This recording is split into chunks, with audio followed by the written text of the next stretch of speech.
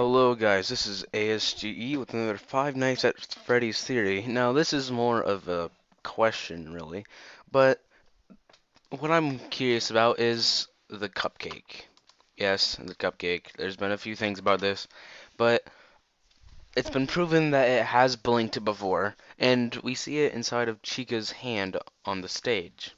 But, however, when we look at the party room, we can no longer see it because it's behind her. So I thought, okay, so you still might have it.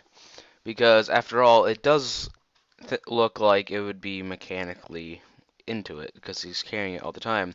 But then again, when we get a good look at both the Chica's hands inside the hallway, pardon the subtext, I couldn't find another picture.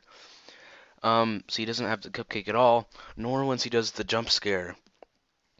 So where does the cupcake go? And a little theory of my own is I think that the cupcake can communicate to the other animatronics.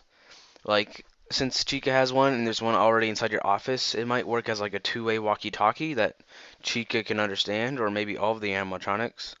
And maybe Chica is a scout. Now, I don't want to get into Chica too much, but mainly just the cupcake. I mean, seriously, maybe it has some odd way of being able to talk to the animatronics, because inside one video that most likely you have seen, Freddy, Chica, and Bonnie are talking during the daytime, so they can hear each other, and they're moving around trying to kill you, so they obviously have intelligence.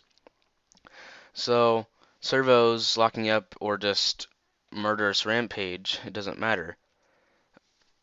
The cupcake still might have some way to talk to them. If they can understand each other, maybe he just sends off like some sort of tone or radio frequency, because they always seem to just move, and then the other when you're looking at another one, and then that one's standing still, and then as soon as you look, he moved. So, I mean, it would make sense that the cupcake is a little watch guard, because whenever you look at one, they don't move. Now, sometimes if you stare at Bonnie or Chico too long, the camera goes off, but nonetheless, I mean, there's an old phrase called shuffle your feet, lose your seat. Kinda like that. Um, Not that anybody's using their favorite chair, but mainly because, well, one guy is looking over here, the other guy is, you know, shuffling his feet. So, yeah, tell me what you guys think. Just a short little theory here. Like, comment, subscribe, share, and yeah, dudes, ASGE out.